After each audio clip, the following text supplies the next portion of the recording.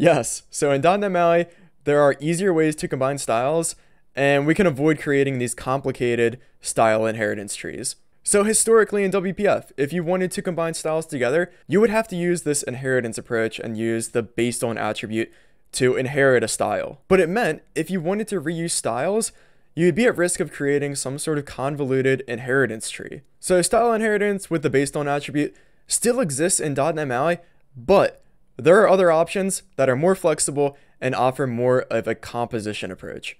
So here in this demo, I have what I think is an accurate representation of some problems I've seen in the past with style inheritance. So we have our primary button with just some basic button attributes, our primary background color, it's gonna have a white text, some basic padding and corner radius, but we're in the context of a nav bar. So we also have this nav button style that we wanna apply to most of our nav buttons. But also, in our nav bar, we want to have some sort of primary nav button. So we want it to be, of course, a nav button. So here we're inheriting from nav button, but we'd also want it to be a primary button too. And this is where style inheritance gets tricky because of course, we can't inherit from nav button and primary button. So that being said, with this inheritance approach, not really sure how to work around this. I think what we could do is just copy the styles over. And this is the issue with the inheritance approach. We're going to be copying and pasting code, which is not great. And if we continue with this inheritance approach, we could end up copying and pasting a lot of code to accomplish some of these more derived styles. And we could end up with a really disgusting and massive style inheritance tree where we just have tons of styles that we're inheriting from for all these very specific use cases. So ultimately, inheritance isn't a good solution here, and we need something more flexible. We need more of a composition approach. And this is where .NET MAUI has provided us with style classes. So instead of these styles with keys, we can give these styles class names and then simply combine the styles, which is exactly what we want.